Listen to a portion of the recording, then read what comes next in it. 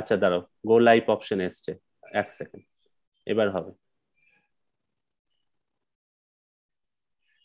হ্যাঁ, আমরা এখন live.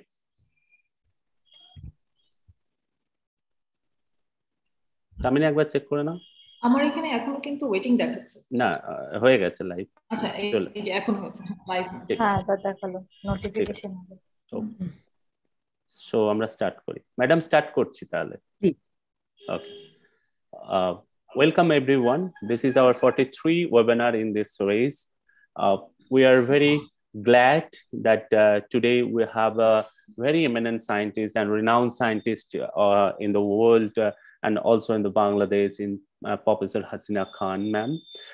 Today, Shoma and our very close friend to us, Dr. Tamina Islam from Bangladesh, the University of Dhaka, also help us to hosting this webinar successfully. And as you know, or if you are new in the Bioingene, we provide a password after the talk, which is applicable for the certificate application or feedback submission. So please keep patient. At the end, I am sure multiple time I give the talk. And there is a alternation in January onwards. We are not giving the password. We directly give the link for the certificate application to just minimize the procedure, or it make so simple. So I request Tamina to introduce Bioingene a little bit and introduce our speaker. Tamina, please. Thank you, Shubho. Good morning, everyone. Welcome to Bioingene, a platform from which researchers and scientists can present their research to the world and future scientists can gain knowledge, perspective, and inspiration. We are doing this through webinars and publications. Thank you for being a part of today's webinar series. As more people are joining in, let me provide some housekeeping information related to today's webinar. Please note that after attending today's talk, you can apply for a certificate of participation. For this, you need to submit the feedback form that you received after the webinar registration. You need to enter a password in the form that will be provided multiple times in the YouTube chat after the presentation. When you fill out the feedback form, please remember to mention that the full name of your institution and the full institute address.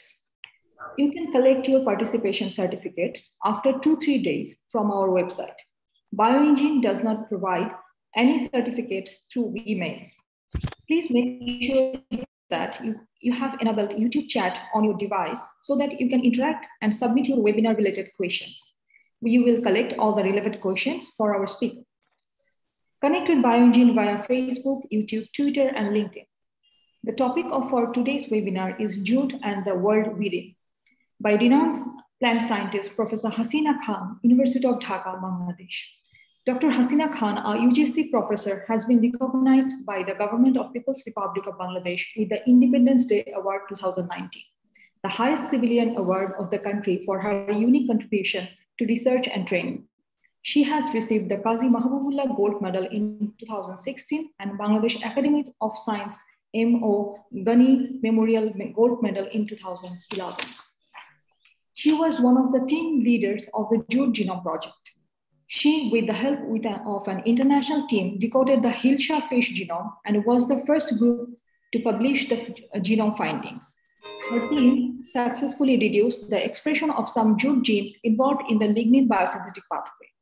Such jute lines will be useful in paper pulping and in using jute as a source of biofuel. Her lab has also reported the existence of a diverse array of endophytic microbial communities in jute, and these explorations have found such microbes to be high-yielding and pristine sources for commercially invaluable bioactive compounds. She has over 100 publications in peer-reviewed journals. She was the first chairperson of the Department of Genetic Engineering and Biotechnology, University of Dhaka. She has served in the first National Executive Committee on Biotechnology 2004 to 2006, advising on the application of biotechnology in national development. She helped in the development of the National Biotechnology Guidelines. She is a member of the Board of Governors of the National Institute of Biotechnology and also the member of National Technical Committee on Biotechnology 2016 to till date. She is a fellow and now the secretary of Bangladesh Academy of Sciences and the fellow of the World Academy of Science. She was a visiting professor at the South Asian University at New Delhi, India. We are highly honored to have her with us today. Now I request Professor Haseena Khan to please share her screen and begin her talk. Ma'am, over to you. Thank you so much, Tamina. Thank you, Shubho. Thank you, Shoma, for the invitation to join Bioingene. And I'm really honored to be here and present my talk on jute. Let me start sharing, okay. So once again, good morning to everyone. I'm speaking from USA, so it's evening here. And I'm delighted to be talking about my work on jute and the world within. Jute for Bangladeshis, let me make full screen. Okay. For Bangladeshis, jute is not just a product which fetches foreign currency. It's our identity. It's the maxim that we have, Sonar Bangla or Golden Bengal. It is linked to that. And for ages, it has been linked with our quest for economic liberation. And we have so many folklores based on jute because of the golden luster that it imparts when these fibers, after they're taken out from the stalk and they spread out on the fields to dry, it assumes a beautiful golden luster. And from there also we have this name Golden Bengal or Sonar Bangla. So what is jute? It is a long, shiny, and very soft vegetable crop, and it attains this huge biomass. It attains a height of about 1 to 4 meters with a diameter between 17 to 20 millimeter. It attains this huge biomass in just within 4 months, and it is self-pollinated. And it belongs to the Malvaceae family. This is a little biology of jute for you. And it belongs to the genus Corcorus. And there are over 170 Corcorus species, but only 2 are cultivated. And we get jute fiber from only 2 of them, which is Corcorus capsularis, white jute, and Corcorus olitorius, which is tosha.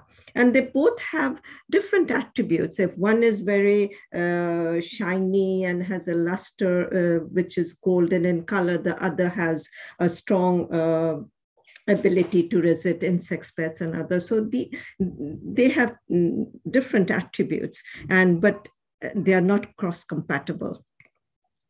That's a big problem. I'll come to it later. Jute fiber, I think you will know this person here, Mubarak Ahmed Khan. So he's been working on making jute plastic bags. So this jute fiber, it has very well-known and tested attributes. It has a strong tensile strength. It is resistant to shearing, and it absorbs moisture, and it's non-toxic in nature. And we haven't, I think we still haven't made all the diverse uses we can use jute for, but still we have so many uses of jute. It is used in carpet backings and making shopping bags. And as I said, Professor Mubarak Ahmed Khan is making plastic bags out of jute. So and the other uses of jute bags have been used for embankment for ages. Then we use it for road construction, in helping the drainage system. And even this French company, this was in 2019, but I think since COVID-19, it has been halted a little because we haven't heard much about it. But this French company was very interested in using jute fiber from Bangladesh to make car parts of top automobile marquee names like Toyota, Ford, and Volkswagen. So with this background, let me start my journey, tell you about my journey on the jute molecular biology, which started in 1996. At that time, I was introduced to the wonders of jute, because we had this huge treasure trove of germplasm collection. It was made by the International Jute Organization, which had its headquarters in Dhaka, and they had this gene bank made in the Jute Research Institute. And I was introduced to it by my student, my first PhD student, who at that time was a young scientist at the Jute Research Institute, but since now he's retired. But so we had so many germplasm collection, all with different attributes.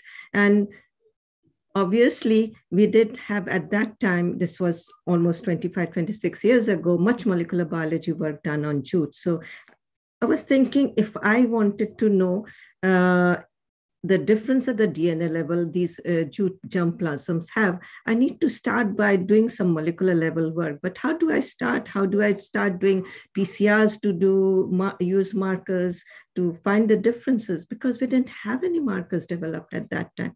So I started with the very basics, and most of you attending this seminar would be like wondering, RAPD, because does it work? Because this is something only based on 10 nucleotides, and the annealing temperature would not be very high, so it would not be reproducible.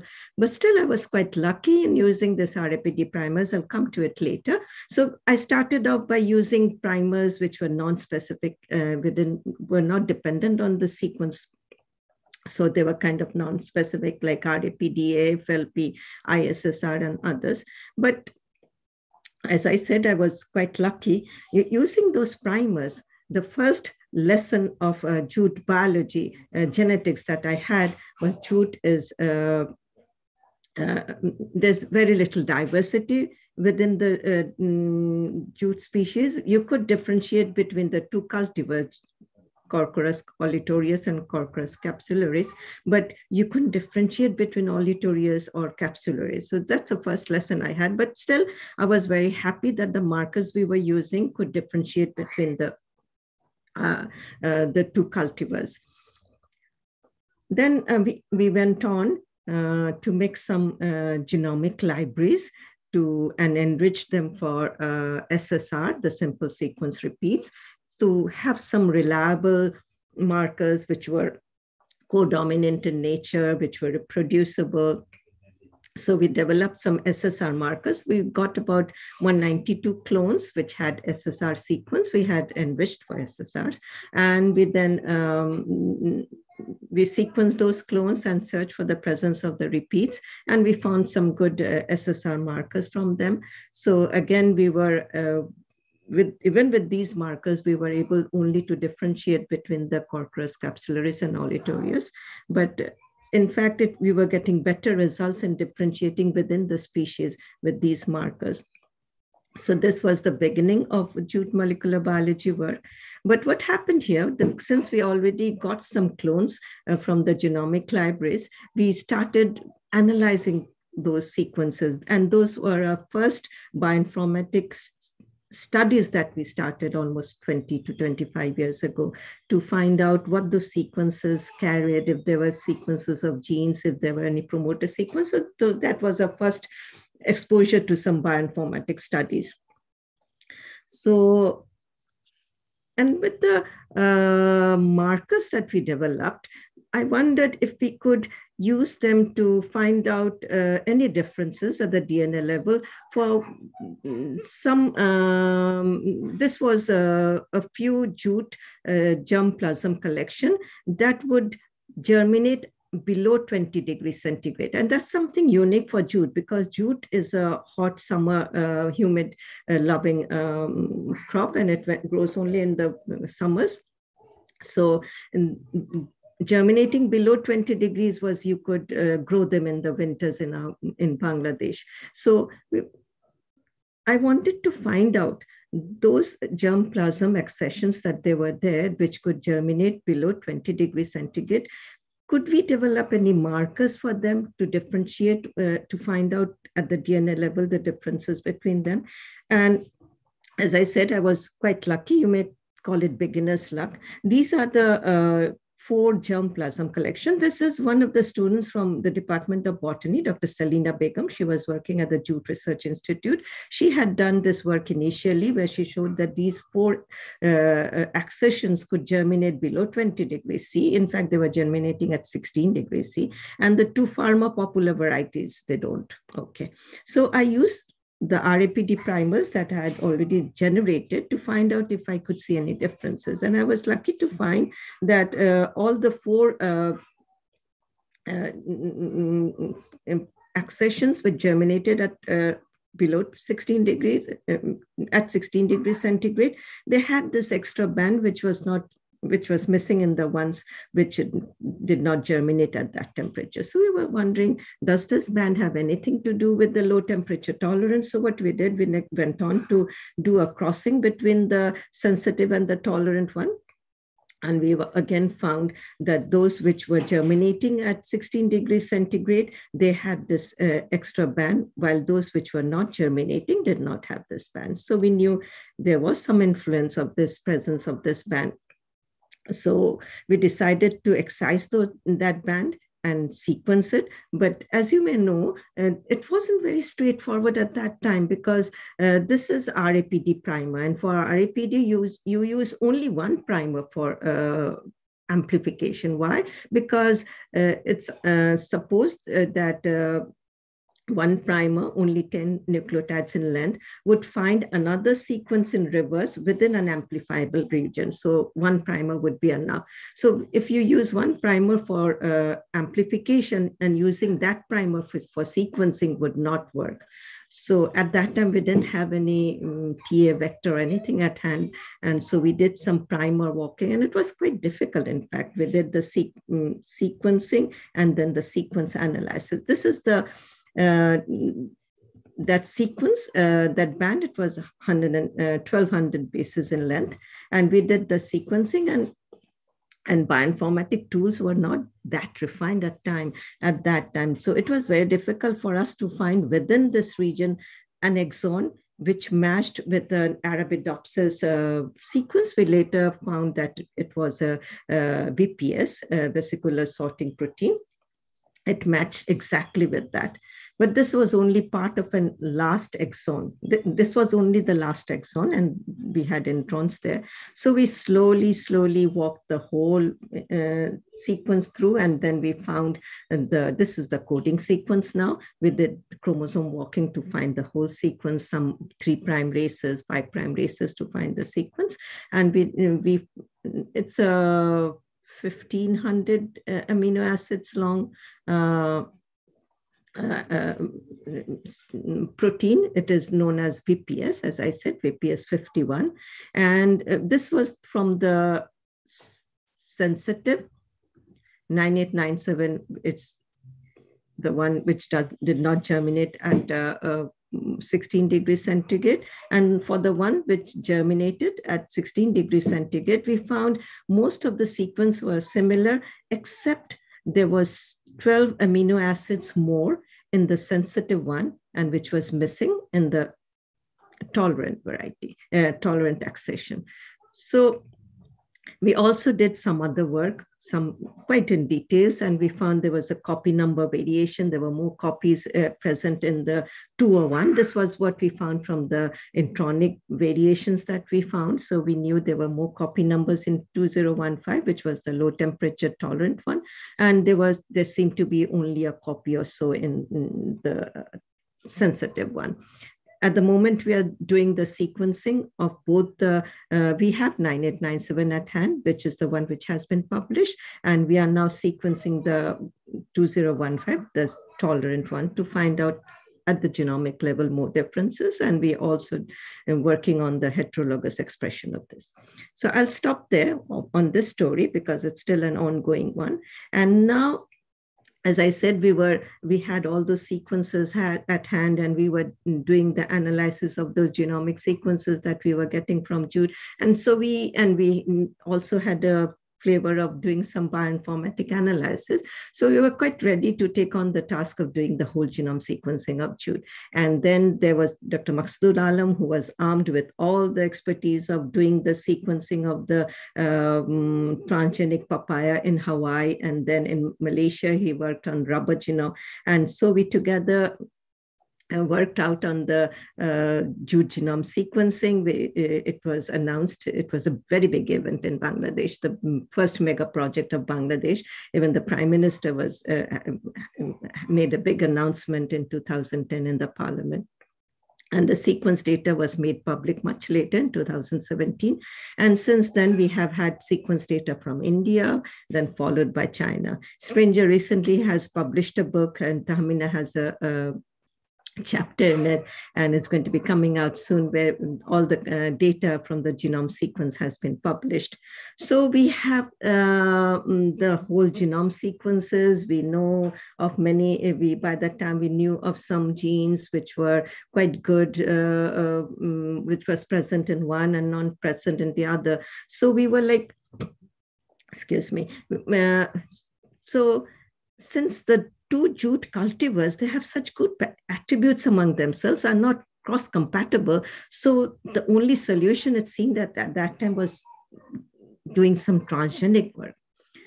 But unfortunately, a long time had been spent by a very renowned researcher, my colleague at the Department of Biochemistry and Molecular Biology, Dr. Zeba Siraj. She had worked, she had put in a lot of efforts and time to work on the transformation of jute, but jute appeared to be very recalcitrant to tissue culture.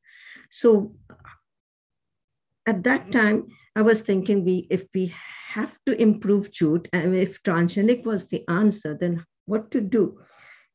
And we became aware at that time that there were some publications coming out where you would copy nature, as like where there is a wound in the plant and the agrobacterium infects there and introduces its DNA through that mechanism. So we followed something similar. Some of the literature was saying that this was quite successful. So we did this in-plant transformation method, and it worked quite well, in which you take the early young jute plants and injure them at the root tips, and then after an hour or so you make another injury, and you put in the suspension of the agrobacterium tumor patients with your desired, this was a marker gene. We started with Gus, and then it worked quite well. In fact, I can't seem to remember the exact number, but it was between 30 to 40% the transformation efficiency, and it was working well.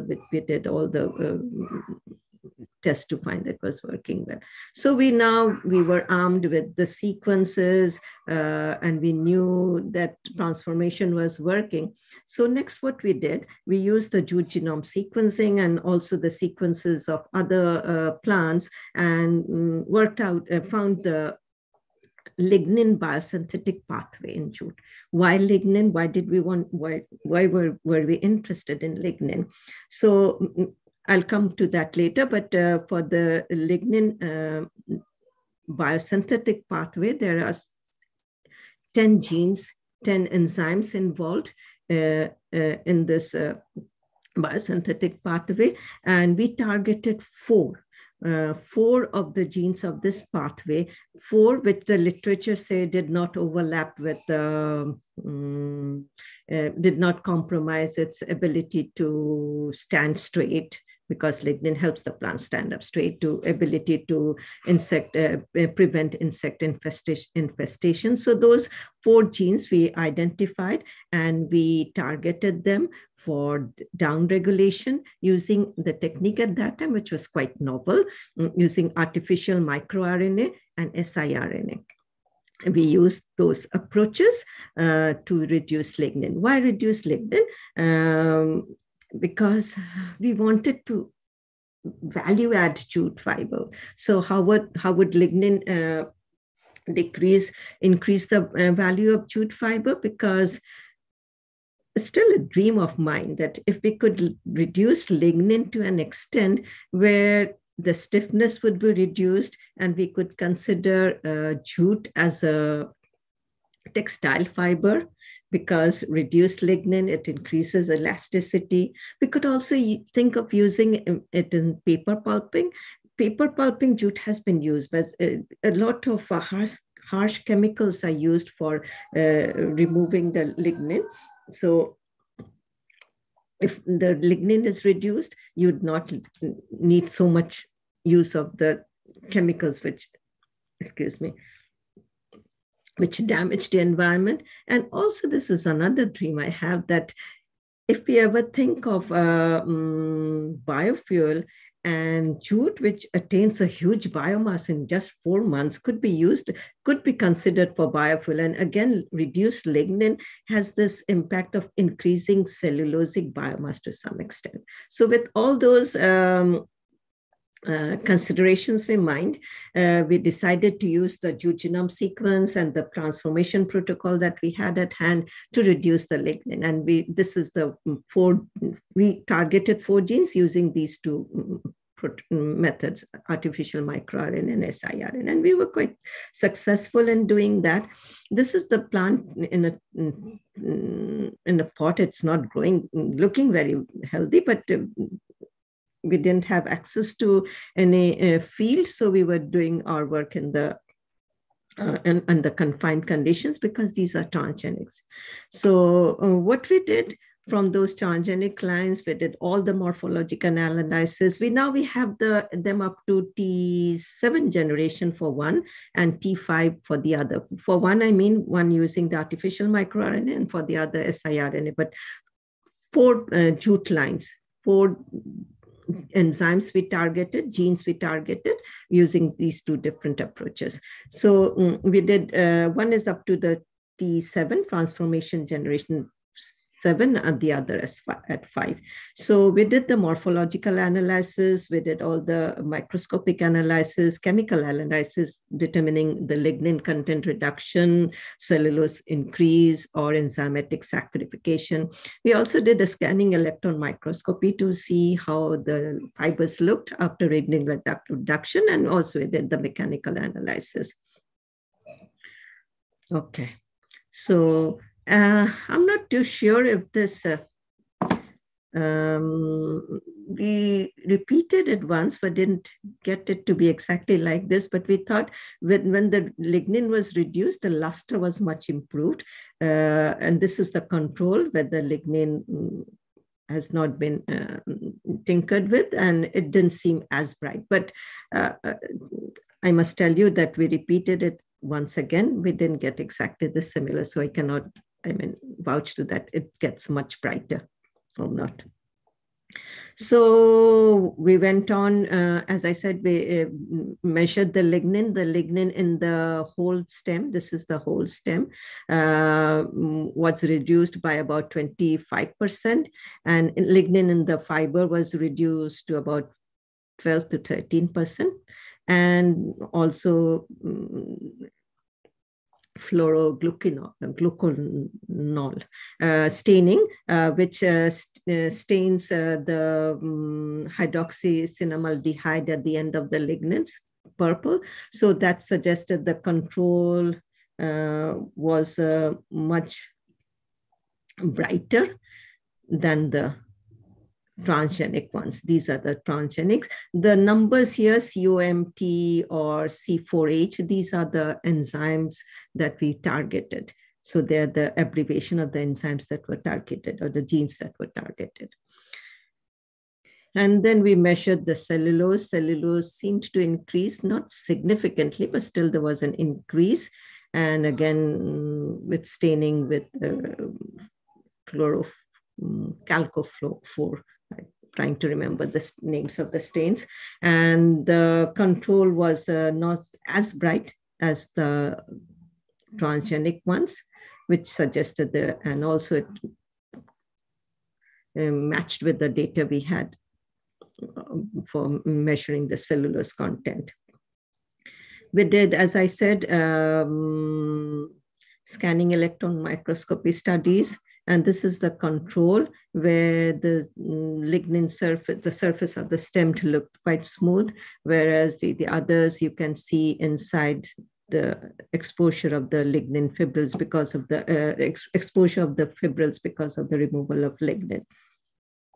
So at this point, I'm waiting to write for the biosafety clearance. This is a long drawn out process and it puts you off.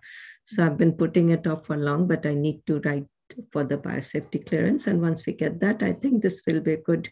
As we have seen, the mechanical strength is good. The luster seems to improve slightly. The cellulose content is improved. So we think this will have great commercial value. This is transgenic, and talking about transgenics, most of us working on transgenesis will agree that it did not live up to the hype that it had created. There was so much hype involved, like at the time we started with the transgenic crops, that it would help to alleviate many problems, especially mitigate the biotic and abiotic stress problems. But all these strategies for doing transgenic work assume this underlying fact that jute, not jute, for any plants, they combat stress on its own. But it's not true anymore, because we now know this host of microorganisms that live within a plant has a huge influence on the on mitigating many of the problems. So if we consider plant on its as an entity and target have approaches targeted considering plant as an entity is not going to work. So in that aspect, I shifted gear. The reason for shifting gear was not designed as such. While I was doing my genome sequencing work, we were getting lots of sequences which were matching with bacteria. And I was like very surprised. And as any supervisor, you first think it's a problem with your students. They are sloppy in nature. They did some contamination. So you're getting so much sequences which were matching with microbes when you were supposed to be getting only plant genome sequences. But I later realized that I was wrong. Those genome sequences of microbes were coming from the plants within the microorganisms living within jute. And it's considered to be a renaissance now, this plant microbiome studies. And this microbiome is mainly the endophytes, the microbes, bacteria or fungi that reside within the living tissues of a plant. And I mean, they have this, because they have this intimate relationship with plant, and they have most likely they co-evolve with the plant host. So what has happened is acquired these attributes of enhancing the plant biomass, enhancing tolerance to different stresses, and enhancing acquisition to nutrients. So these are the attributes that has got the attention of so many scientists now. And microbial products are expected to drive the next wave of agricultural crop innovations. For a long time, the fertilizers and the agrochemical industries, they had this long history of improving food availability or quality, but they are facing so much challenges due to the shrinking agricultural lands, and then the climate change attributes, and also the organisms which are becoming resistant to these agrochemicals. So as I said, the next wave of agricultural crop innovations are going to come from microbial products, and the benefits of the plant microbiome, for example, in promoting plant growth and for controlling pathogens, they are becoming increasingly significant. We may not know much about what goes in these interactions, but it is creating a lot of promise of this potential use in agriculture and mitigating biotic and abiotic stress problems. And I think the next decade will provide key learnings as how we translate this microbiome. Still now, we've not had much report on this translational aspect, but I think given a few more years, we'll know how to translate microbiomes, and this is going to become a big field in agriculture. It's going to mature soon. Excuse me. In this aspect, let me talk about my work on jute microbiome. So this is unveiling the world of the endophytic community. This is the world within jute. Plants are no longer standalone entities. I mean, none of us are. No eukaryotic organism is a standalone entity anymore. We all are meta-organisms. And for a healthy plant, it has this host of dynamic composition of microbiome. And this is such dense network of multitropic interactions. So much so, I mean, the microbiome is 10 times more than the genome size of the microbiome is 10 times more than that of the plant. And you can imagine the scale. And there are many, we all know about what the endophytes do, the relationship with plants. I'll talk to you about my work on jute. And we started with identifying of isolating jute endophytes from all the tissues of jute, from its seeds, from its stem, from its leaves, from its flowers. And we have this collection, quite good collection. Of course, it's not exhaustive. This is not any metagenomics work. This is only based on culture, the organisms that we could culture, and they're quite good and diverse. We got many fungi and many bacteria.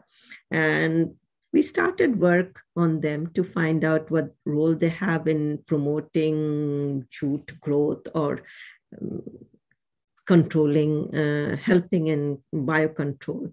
So we started off by screening a number of bacterial isolates, endophytes, and we found they were doing quite well in improving jute growth. This is jute growing under normal conditions, and this with the inoculation of bacteria, we just have this number here at the moment, back 6, and it was helping in improving jute growth.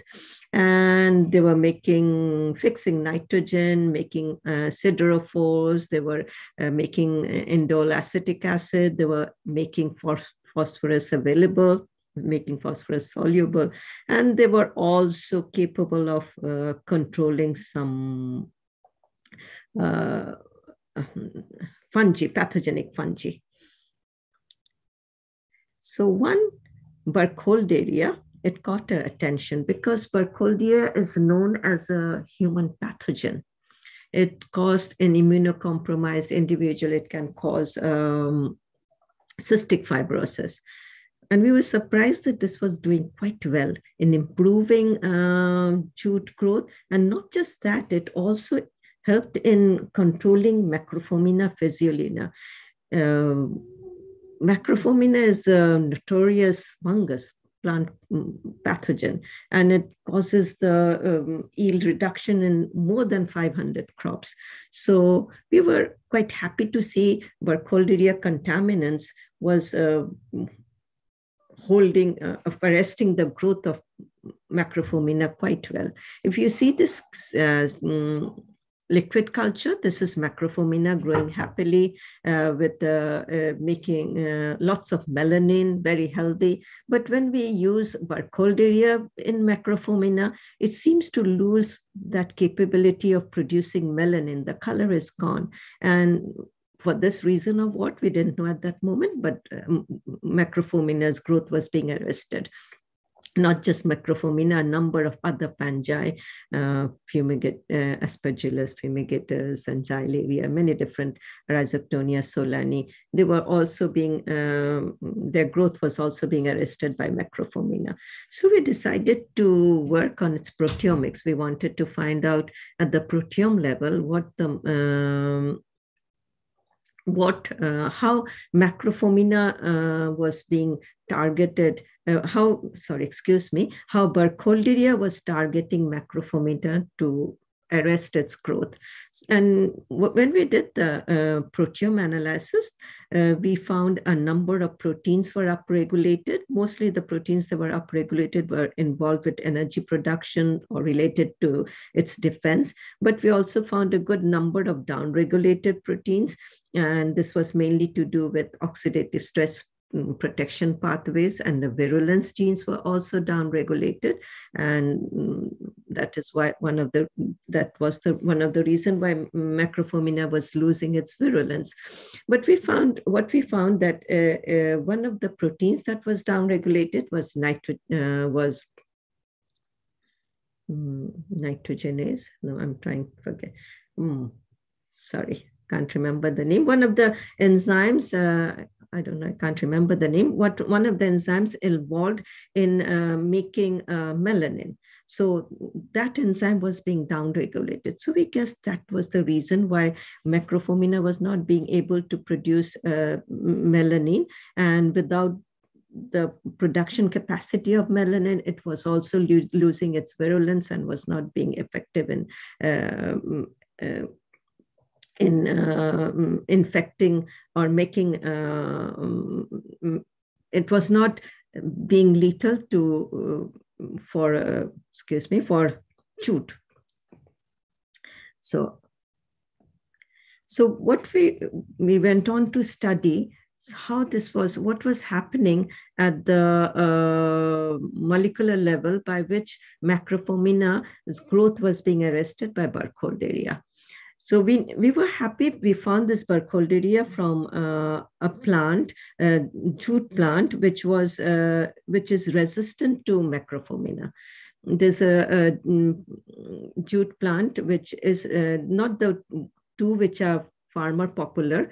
They are not resistant to Macrophomina, but there's a jute plant which is not high yielding, but it is quite, it is Trilocularis, Capsularis trilocularis, which is resistant to Macrophomina. And we found Burkholderia from Trilocularis, and this Burkholderia was having a big effect on reducing the growth of Macrophomina. And we now wanted to be at the proteome level, we found which genes were being downregulated. When we found the gene involved in melanin synthesis were downregulated. And we went on to do the GC mass of the Burkholderia contaminated, Burkholderia challenged Macrophomina physiolina. And when we did analysis of the products through GC mass, we found catechol was being produced, and catechol is an antifungal, has antifungal activity. It acts as a suicide substrate inhibitor of tyrosinase. So this is the enzyme, tyrosinase. Tyrosinase is involved in making melanin, and this tyrosinase was being targeted by the catechol that was being produced when Burkholderia was challenging Macrophomina. So we established it through the GC mass work that catechol was getting increased. And then this was reducing the activity of tyrosinase. And because of that, the tyrosinase was, what happens is, I cannot say this. This aprosorium, which the spore forms, and it infects, it's used for infecting the host cell. This production is stopped when there's no melanin. So we understood to some extent why melanin, which was not being produced in Burkholderia challenged Macrophomina, was preventing its aggression. It was no more, it was living. It didn't, when we used this Burkholderia challenged Macrophomina later on, we found it to survive, but it was not virulent. So it was living, but it has lost its virulence capacity. When we did the genome of Burkholderia contaminants, we found it produced pyrrolonitrin, which is an antifungal agent.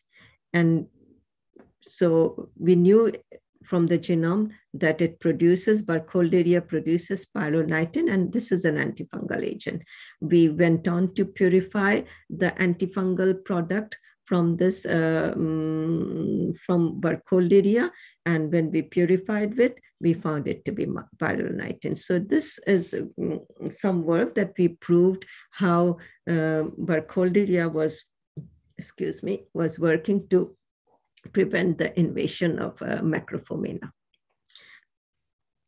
And next, I'll move on to another aspect of my work, which is not related to plant growth improvement or biocontrol activity of the endophytes, but this is slightly different.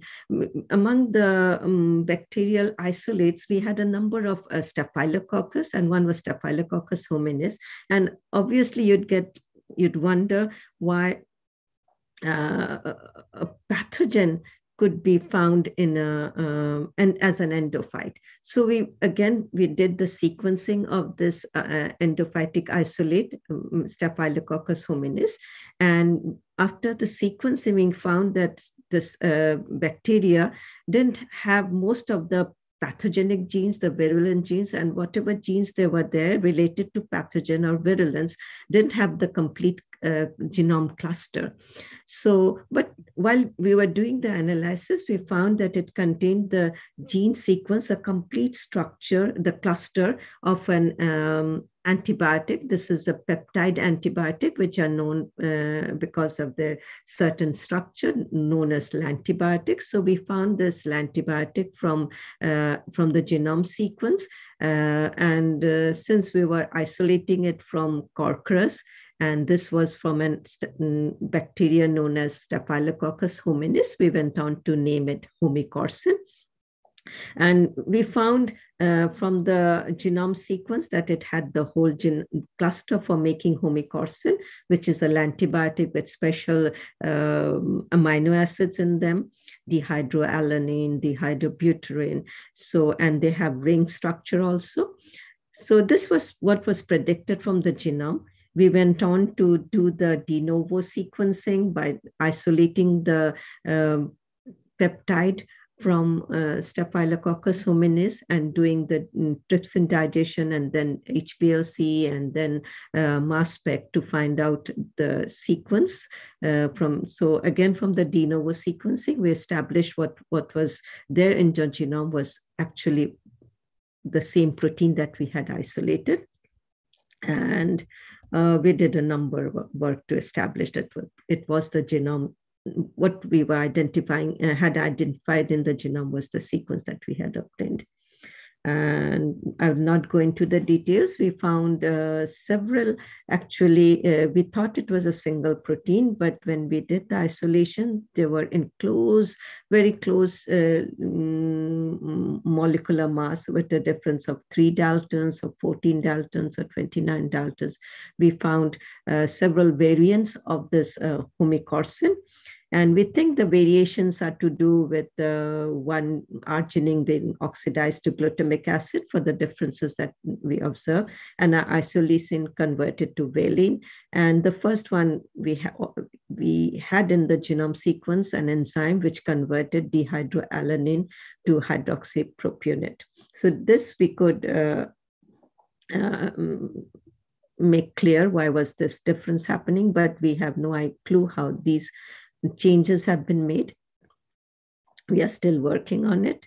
And I guess with that, I will stop here. Oh, we tried to find out how this homicorsin worked. We did the scanning electron microscopy. This is the control cell without any treatment with the antibiotic. This is Nisine, another well-established antibiotic available in the market.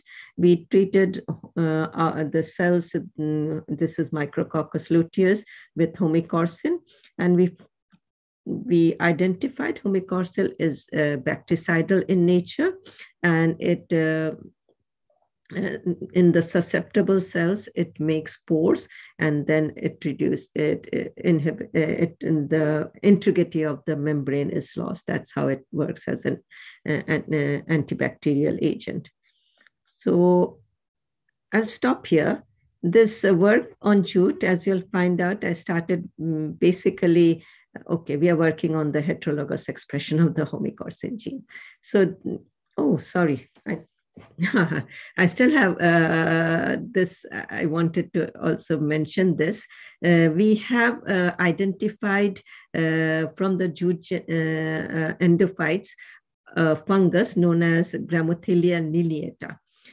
So Grammathelia lineata, we have the two classes, Ascomycota and the Basidomycota. Basidomycota is the one which is least studied, and Grammathelia lineata belongs to Basidomycota. We found that this, again, we did this genome sequencing of Grammathelia lineata, and we found that the sequence showed that it has a cluster for producing ipothalon. Ipothalon is a anti-cancer drug, which is more potent than Taxol, and only one organism, Sorangium, has been known to produce ipothalon. And G lineata, from the genome sequence, it was predicted that it produces ipothalon. We went on to purify it, and we did the mass spec, and we are showing that it does produce ipothalon. There are different variants of ipothalon. So we see here that it produces ipothalon B and D. This is the same Grammathelia lineata that we had earlier identified as a good Taxol producer or Taxol producer. But this is, I want to mention here one thing. With this Taxol production, we found Grammathelia lost the capability of producing Taxol after co-culture for quite a few generations. And we were quite surprised that this was happening. And we found from the literature, this is quite a common event. So this is an unfortunate event that we showed it to be producing paclitaxel, but it doesn't produce anymore. But with others, ipothalon, we have tried several times of co-culturing, and we still find it to be producing ipothalon. So in that respect, there are some compounds which we don't know why endophytes stop producing it. It must be due with the epigenetic environment it has been removed from, or there are many unsupported literature which says that some of the pathways are present. Part of the pathway is present in the plant, and part of the pathway is present in the endophyte, and the two pathways together work to form a certain compounds. When they are separated, the two pathways are not complete, so they are not able to produce that compound. This has to be. I haven't come across any strong data to support this, but an epigenetic environment could be a reason. I think I will stop here, and this is my journey, which began in 1996. We started with developing markers. We use it for understanding the diversity of jute. Then we used the same for studying stress tolerance in jute, and we developed an in-planter method for transformation. And then came the Jute Genome Project. We had some work on the novel Jute microRNA, which I haven't discussed here. And we did the lignin engineering. Then we came across the endophytes with disappearing the pathogen-resistant genes of jute. And we are trying to identify bioactive compounds from jute endophytes. And as a jute scientist, I must end by saying it's a wonder crop. When I started working on jute, I had very little knowledge about it. It's such a wonderful crop. It has this strong, long taproot, and when it grows, it goes deep down into the soil. It breaks the plow pan and enriches the microbial population around, and it enriches the soil. And till its harvest, it's so environment friendly. It takes in more. It gives more to the soil than it takes in in terms of fertilizer. So we still have so much to learn about jute. And I think we still have a long way to go in value adding, making the jute fiber, value adding more to it. And I'm sure there are many scientists here as Shubho was saying, he also is very interested in jute, and jute is a crop we can work together, for many years to come. I'll stop here and take questions. Thank you, Shubho. Thank you, everyone, Tahmina and Shoma. Let me stop sharing. Yes, ma'am. Thank you, ma'am. It's a wonderful journey, and what is interesting you open up so many directions for us also, and now it's quite interesting to know from you that we are all know your contribution in genomics and your genome sequencing, transgenics, and lignin pathway. But your recent work is also one dimension, and one interesting thing is it help others to enter in the jute field because it's related to microbiology, biochemistry, biotechnology. So it's not only the microbes, it's an opportunity to everyone to come up and join the jute research in the future. Thanks, ma'am, for your so dedicated contributions. Sir, ma'am, I collected few questions, but I wanted to start your interaction session first. And in the meantime, I collected more questions related to today's work. And I request all the attendees, please put your questions here. And after the interaction session, I will give you the password and activated the feedback link. Thanks. Shoma, please do the interaction section. Yes, hello. Can you hear me? Yes. Okay. Welcome everyone to the interview section section of today's webinar. You were listening to the renowned plant scientist, Professor Haseena Khan from University of Dhaka, Bangladesh.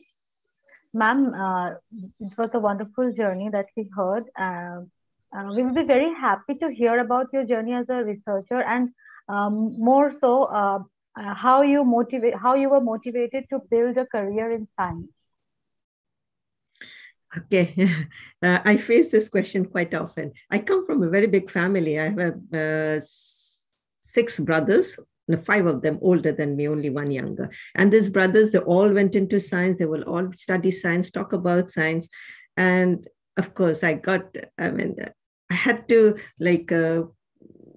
it was always something my brothers were trying to reach, grow up in doing something big in life in science, and that I would be thinking, why not me? I would also do what they are doing. So that's how I got interested in science, from my brothers.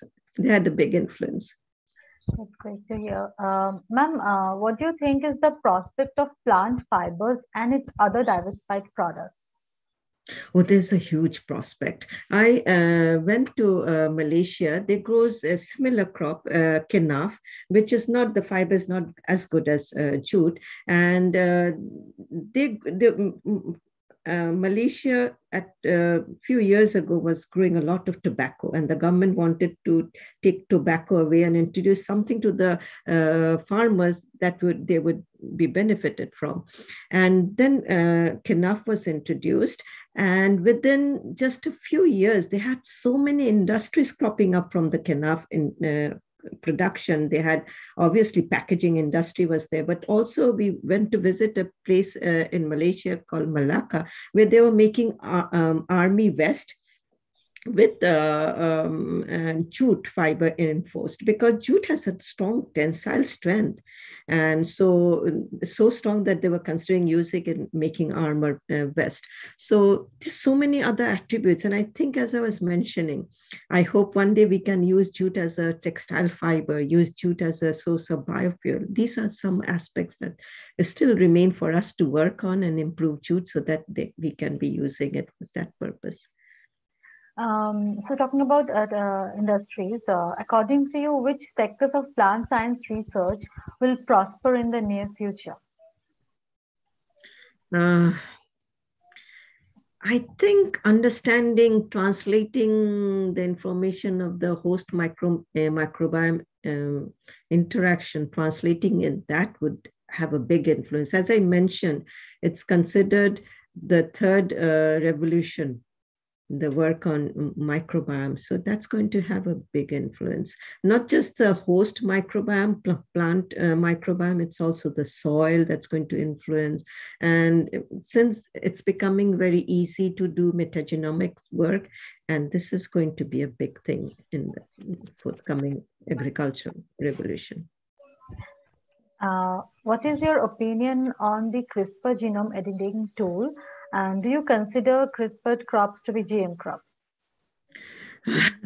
Amina will know. We recently had a seminar in Bangladesh, a webinar, where this question also came up. In fact, when I was doing my work on artificial microRNA, I was like arguing this is not transgenic because it should not be regulated in the same way. But of course, we were using, I was using this marker, antibiotic marker. So it was there introduced in the plant. So CRISPR, I think, should not be considered similar to other transgenic work. I think CRISPR should be, I think we will soon have something, a regulation coming up. Most countries don't have any regulation as such, but I think CRISPR should not go through this rigorous, I mean, I've been put off, as I said, of getting biosafety clearance for the transgenic plants that I generated, but CRISPR should not be treated the same way. Ma'am, in the recent past, Bangladesh was in the limelight for GM crops commercialization in Asia. So what is, in your opinion, on GM crop commercialization in Bangladesh? What is your opinion on it? I mean, what is my opinion? It has been introduced, and so far the farmers have been benefiting from it. And so I'm quite happy that our minister at that time was quite bold and took this initiative in introducing it.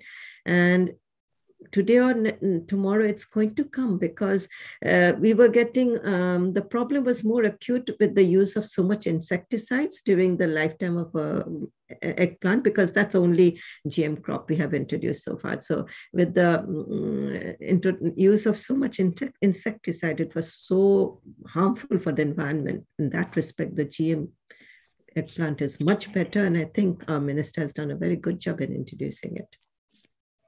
Ma'am, you have many strong international collaborations. Could you give us some suggestions on how to maintain such collaborations internationally? Okay, if you're, first of all, it's good to, like, even if you don't know someone and you know their work is good, just write to them. And there's so many times you'll be surprised to see how quick they are in responding, especially in terms of collaboration, because now all good work, all good publications, they have so many names in them because they're collaborating all over the world. And it's not very difficult. And with this time and age when it's so easy to get access to their details of contact details, so one should just write to them. It works. And of course, you have to have a good, if you have good publications, but if you write to them, they'll certainly have more faith in working with you. Ma'am, you are a reviewer for many renowned journals and editor of books. Can you give us some key takeaway messages to improve manuscripts?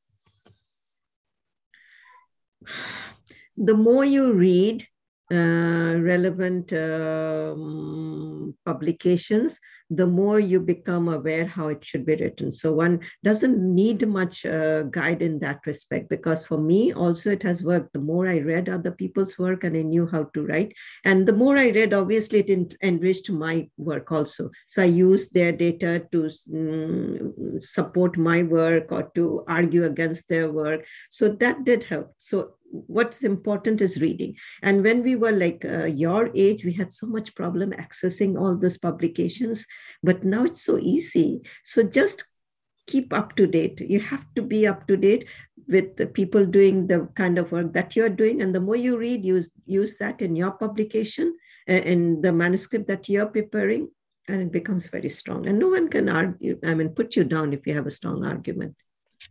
When you hire a researcher or a fellow, what qualities do you look for other than academic qualities? Okay. First of all, the tenacity, because I'm a very bad taskmaster. I take them to task if they're not like, they should come early in the morning and work whatever it takes for them to finish a work. So to bear with me, first of all, to bear with me. But obviously they should have that interest in them. I've seen many who do not have a very good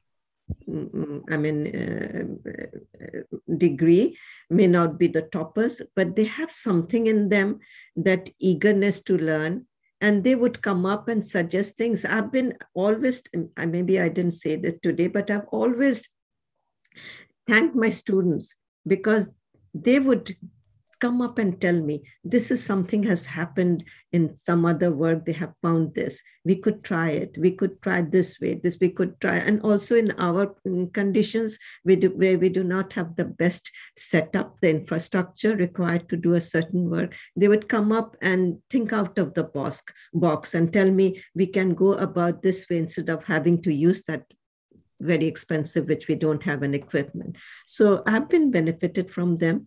And this is something I look in them. They should come and challenge me. The way you're doing this is not correct. I've been challenged so many times. And I'm not ashamed to accept it, that they have challenged me and I've proven to be wrong. They have told me that this is not the right approach we are taking to solve this problem. So these are not the toppers who have come to suggest things. What we have found in my lab, the ones who do very good in their grades are always eager to do better, get better grades, and they would not put long hours in research. They would put more time in studying, cramming to do well in their grade, in their written exams. But for others, I've found they're more interested in research. They read more to find out how a certain research can be conducted and made better. So the eagerness to learn and read and come up with solutions to some problems that we have. That's something I... How important is women empowerment in global agriculture and science? In science, I think it's very, very important, because telling from myself, if I'm managing a house, the way I manage the house, I put equal efforts in managing my lab. And it works very well, because I know how I have to... women are, jugglers. They have to juggle so many things at any one time. So we are very good at juggling. We juggle with work at home, with the work in the lab. So I think in that way, they're very good. And for a long time now, I've had a young female researcher as my lab manager. They would handle the lab so well, and not take care of my procurements and look after so that everything is in order, and also carry out their own research. So it's very important, at least for research.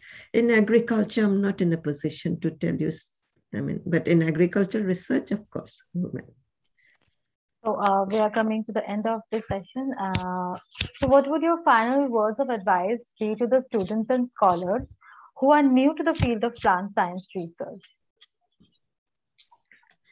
I have had many students work with me for their masters and then go away and work on something else, not plants. One of my students, he was like, so funny. He said, why work with plants? It doesn't respond to anything we do.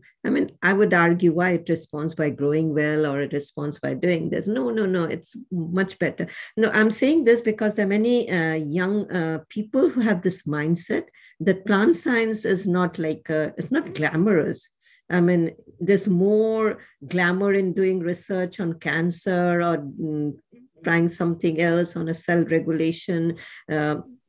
So those are more like the trendy thing to do. But plant science is so much there to offer. This is something you feel so good that, especially in countries like Bangladesh, agriculture is such a big thing. And if you do agriculture research and give your input to its improvement, means so much.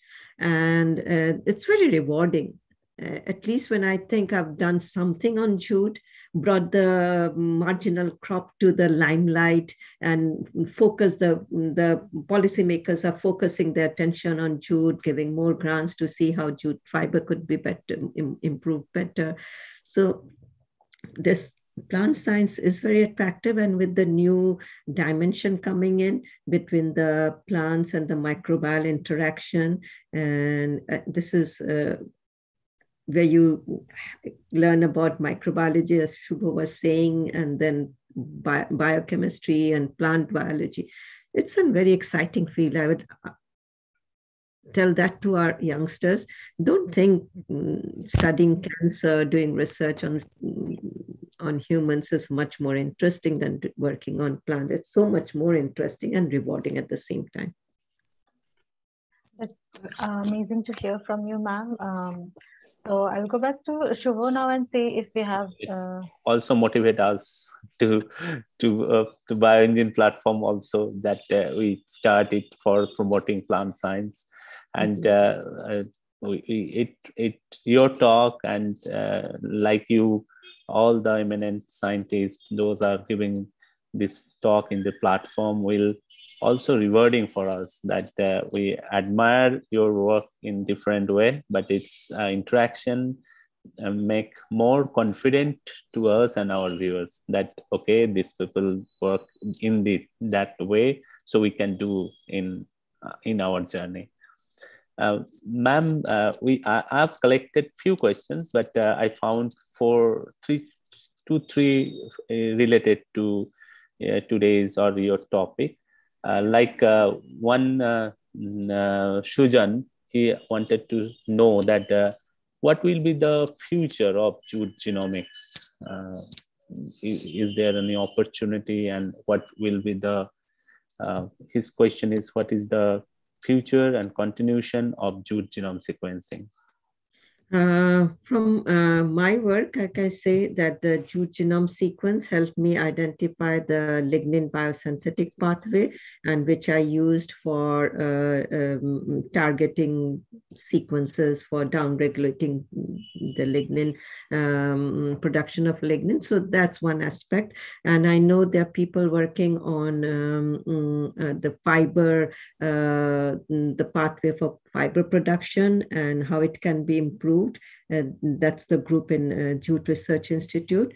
And I'm sure there are other aspects which can be used, but as I said, from my own point of view, I targeted the lignin biosynthetic pathway from the jute genome sequence, and it has helped me. And at the moment, I'm using also, I must tell you that we have this reference genome that was sequenced, the jute, and I'm using, as I said, doing the sequencing of a jute plant that can germinate at 16 degrees centigrade, and use the reference genome to find out the difference in the genomic sequences, and find out from that how this one which germinates at 16 degrees centigrade, what attribute it has, how its genomic makeup is helping it, grow at 16 degrees. Yes, and similar questions from a participant from Philippines, Dania Rose Torres.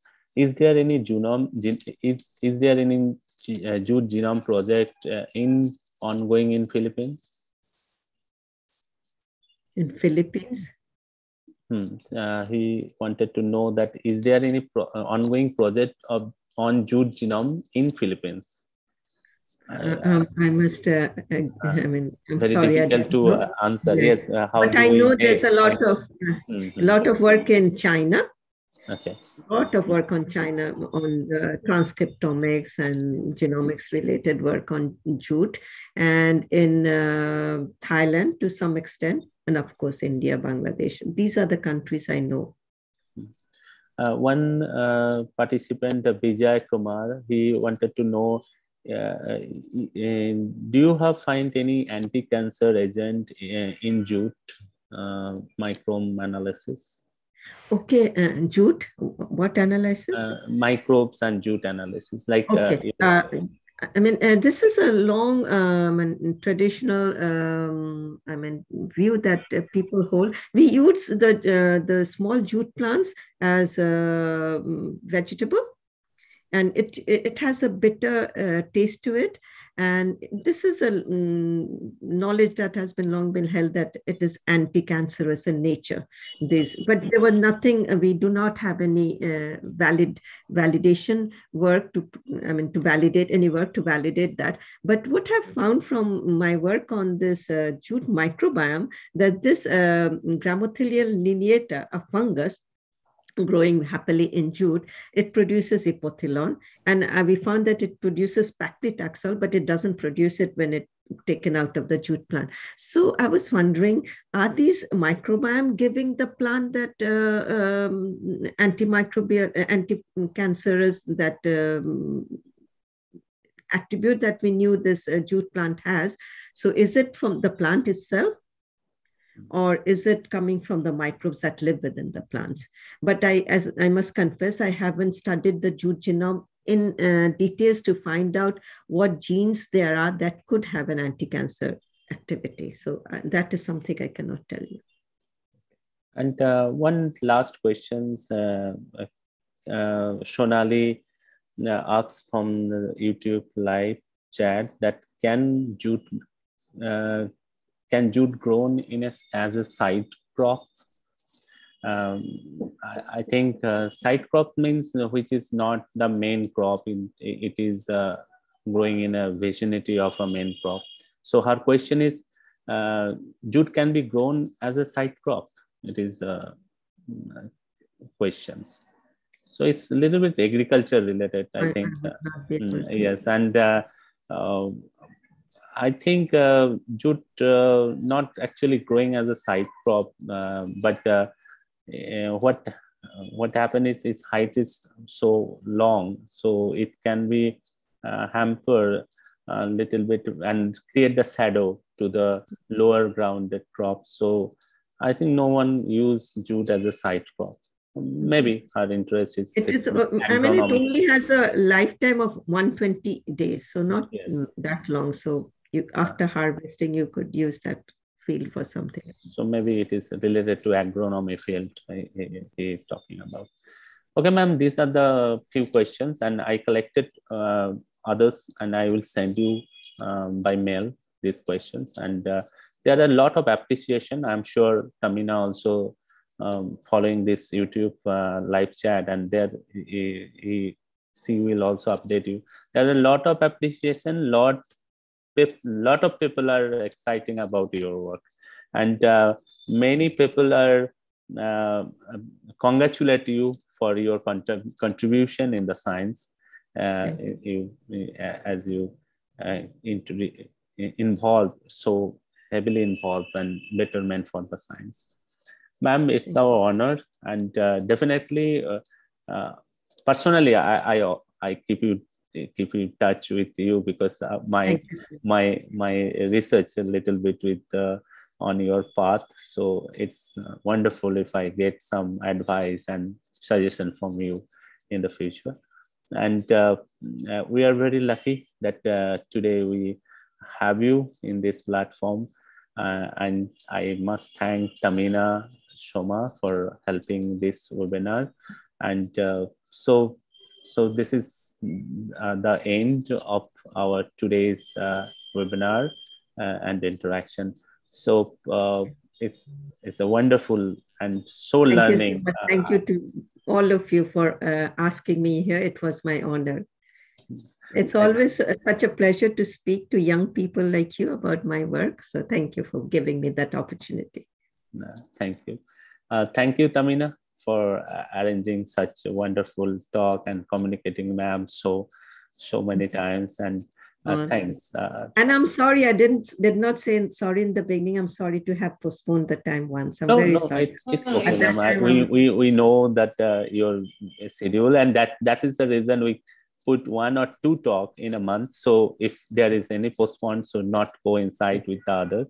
And we all are working in our lab. So it also give us some time to arrange a talk. So that is the reason that we keep a distance, and no problem, ma'am. It's we updated, and for today's world, it's very easy to update everybody that it's postponed and it's scheduled. Just one mail, it creates that.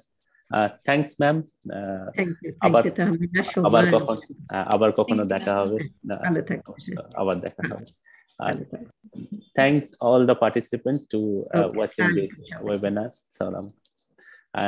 Thanks Tamina, thanks and Shoma for helping me to conduct this successful webinar. It is our 43 webinar. We'll meet again in January. There is a webinar on January, and we in between early February we try to make a webinar come workshop related work on CRISPR, how to design the CRISPR targeted RNA. It's not the talk of CRISPR. We already did 2-3 webinar on CRISPR, but now how to design the target sequence and targeted RNA for that. So it's a workshop or webinar, whatever you say. We demonstrate the website, demonstrate the tool here, and in the meantime, you can do in your computer and ask the question to the speaker. The speaker is a very good friend of me and doing the postdoc in USA. So keep in touch. And one little bit alteration we did in certificate, we update the mail. Thanks. Now time to end the webinar. Thanks, webinar of this year. Yes, it is the webinar. Happy New Year to all of you. Yes, ma'am. And Merry Christmas to you. You feel the enjoyment in USA. Yeah. Already start the vibes in USA for the weekend.